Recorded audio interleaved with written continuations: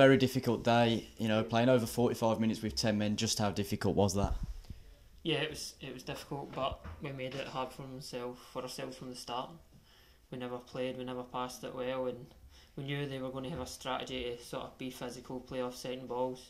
And don't get me wrong, they did it well, but we never, once we picked up the ball, we never broke and never passed it well enough. So before then, they were the better team, and after the sending off, it's only going to get worse.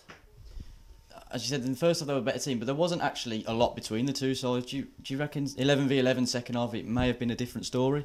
Yeah, they weren't really creating much as well. They get the penalty.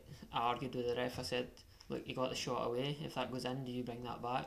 And he doesn't. So I had that wee sort of argument with him, but I can see why he's giving it. But it's a simple move. They've got a runner, long ball, and yeah, there wasn't a lot in it, but we never threatened as well. So you only win games by scoring goals. Another key incident was the